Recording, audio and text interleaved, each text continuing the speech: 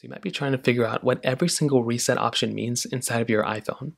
Now, this is a very, very basic thing. So if you make your way over to your settings application of your iPhone, if you click on General, and if you go and scroll down until you see Transfer or Reset iPhone, you'll see a few things.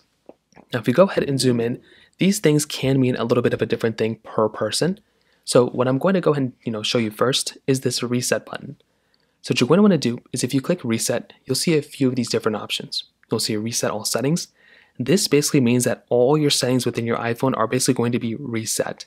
So this specific one right here is just the settings within your iPhone. This includes like Bluetooth, Wi-Fi, different devices connected via those things.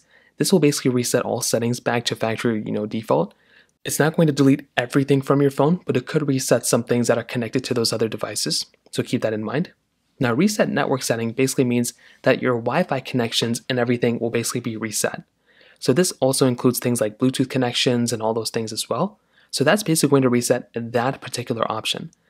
A quick turnaround, a quick FYI, this reset all settings will also reset every single one of these options as well. So keep that in mind. If you reset this one, it's going to reset all of these. Reset keyboard dictionary, very easy to understand. This one just refreshes and resets your keyboard. So all your words that you've added, anything new that you did with your keyboard, it's going to basically reset it. So any autocorrect words, everything, those are going to be reset as well. Reset home screen layout. This is also another one that's pretty easy to understand. If you go and reset that, all your phone apps and everything like that, your home screen will basically be reset back to factory default.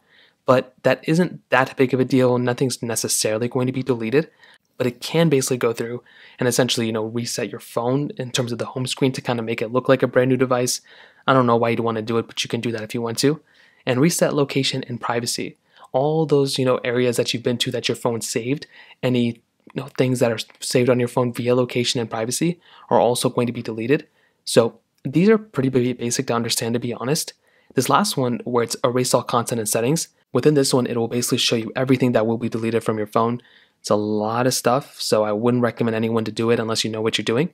But this one, like I said, is the granddaddy of all of them. It will basically go through and delete everything from your device. So that pretty much covers it up. If you have any other thoughts or questions, let me know in the comment section below. Hit the like button, that means so much, but definitely hit that subscribe button. More importantly than everything else, I love every single one of you guys. Hopefully I'll catch you guys in the next video.